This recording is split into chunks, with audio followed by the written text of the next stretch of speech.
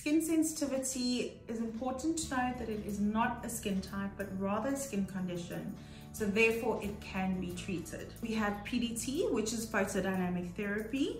This is different types of wavelengths in light form that we use to decrease inflammation in the deepest tissues of the skin. Azelaic acid is also a powerful antioxidant that reduces inflammation in the skin and also counteracts redness. Laser Genesis, which is non-contact, non-invasive Nd:YAG laser application, and this basically heats up the deeper tissues or the deeper layers of the skin to stimulate blood circulation and therefore stimulate healing.